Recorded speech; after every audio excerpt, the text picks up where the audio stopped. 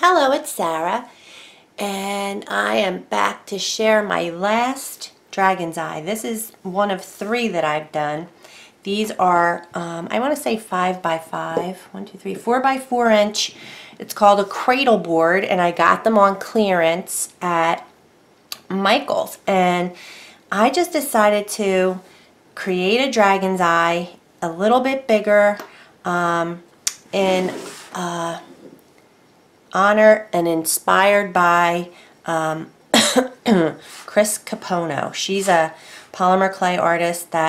This is a class that I took by her last year at Polymer Clay Adventure, which is an online source for classes. So I took some of the techniques that I learned in her class, and the actual Dragon's Eye was a class I took as well by Chris. But this one's my favorite. I did it in red. I did blue, green, and then this one in red. So reds and pinks, and I've been adding different colors of clay as well. So this was Primo Sculpey Pomegranate, which is a very bright red, a little bit of red glitter, and some Primo blush, and I mixed them together to form the base. I also have, this is just Sculpey, and I forget the color. Oh, it's right here. This is just Sculpey, which is super soft, but it's called Candy Pink. It's like a fluorescent pink. And after you, what's it called, antique everything or patina everything, it doesn't come up as bright, so it's kind of cool. I definitely had a mistake. I put spikes here, and when I was patinaing, I broke every single one of them off. They just broke off, and I have a feeling it's because they were with the Sculpey 3. Now, Sculpey is not as strong of a clay, so if you're using it to do a small piece, you know, I wouldn't recommend that. I was bummed. I mean, I thought I had to scrap the whole thing, but I ended up taking my X-Acto knife and just popping off the clay here and kind of smoothing it down. And then I used the Sculpey Bake and Bond. I just put a little bit on each because it was already baked after they broke.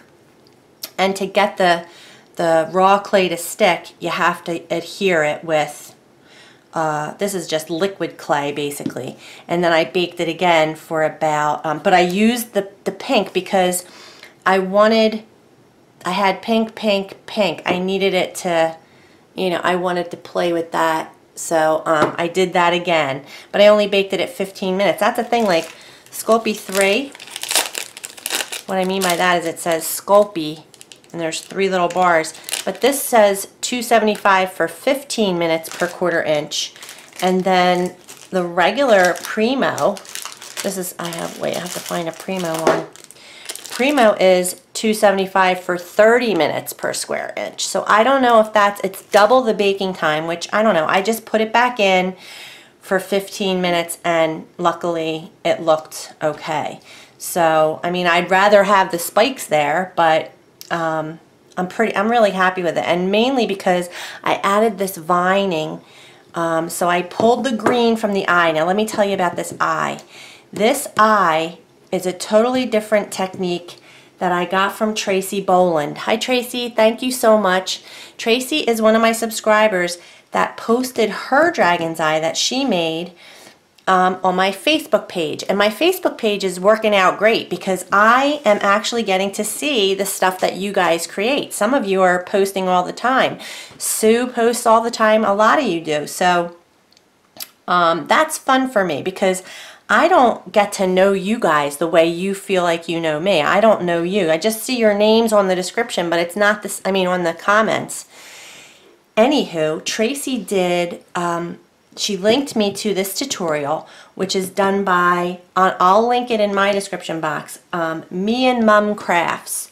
And she did it differently. And I love the way she did it. And I used a much bigger gem than I had used previously because I wanted it to really show, and I love it. I love the way, I'll show you. Here's my other 2.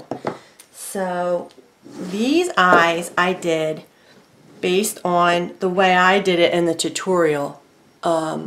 putting white clay behind and then using mica powders to create the color. And these aren't even that exciting. This is looking like it's just yellow or gold. But I've used other colors. Where are my other dragon's eyes are over there. Anyway, this, I actually used green clay. So this green eye starts out as the light green clay. I think it's this color. I think I used this color. And then, well, I'll put the link in the description. And actually the pupil, I was just painting on the back of the gem with my Posca, with my paint pen. But this one is clay. So I don't know, and I don't think it turned out as great as it could, but it certainly is different. And you do add mica powders to it.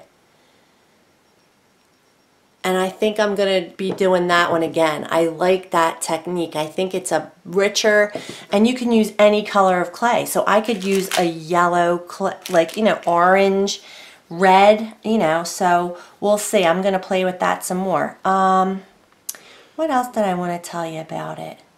Basically, it's the same as we talked about in all the other ones I've done. The same techniques, making marks on the clay with different stamps, any stamps you have. I ended up cutting mine apart, which was, I like that I did that because they're easier to handle. Let's see, I didn't use that one. I used the Kisses and Hugs, I call it. The Kisses and Hugs, I'll zoom in. But basically, it's just a piece of a stamp that I just went around and put my finger behind it and put a few Kisses and Hugs on there. Then this one had these cool roses. You see these roses? So, I mean, I could have used the flaming heart. That would have been cool. But I just went around and there's a few roses. Let's see. So there's remnants of roses here. They got kind of, I didn't push as hard, but they're there. They're visible. I see them. And then I used, but there's little flowers on this one that I could have put on there. What else? I love my script stamp, so I cut this script stamp. These are, I'm pretty sure these are Lisa Pavelka. I don't know the names of them because they're out of the packaging. And I probably got them online. I didn't use these. This is called Tooled Leather, and I think I'm going to use that in the next video I do. I'm going to do a little tutorial. I might use this one too, but this is so busy. I think I'm going to use the Tooled Leather. I love the Tooled Leather. It's really pretty. But I cut these apart, and they're just easier to handle. And I put some script on here, so you see the script. And it's whatever you like. You guys put whatever you like. And then this one, I just like this one. It's an old Tim Holtz. I don't even know what set it came from. But what I like about when you put it in the clay, you get these leaves and flower petals very nicely. These kind of flourishy patterns. And then there's dots. Like you see these make really kind of deep etched dots. So when you push that into the clay, and I don't know if I can see, you can definitely, any of these lines, these swirly lines, are all from that. And some of these deep lines, see right here, this is definitely from this. And I just like it. I mean, you guys might not like it, but as a just a basically an indention that can, anything that will catch the paint, because when you're finished creating this, you add patina. And this time I added like a reddish black. It's not straight black. I mixed black and black cherry. So it wouldn't be as stark, but it's still, I used it is very dark. And then at the final point, I add my, there's a little bit of pink and red, not Rub and Buff, but the other stuff, this stuff here, Ink of Gold. So this, and it's just a waxy rub.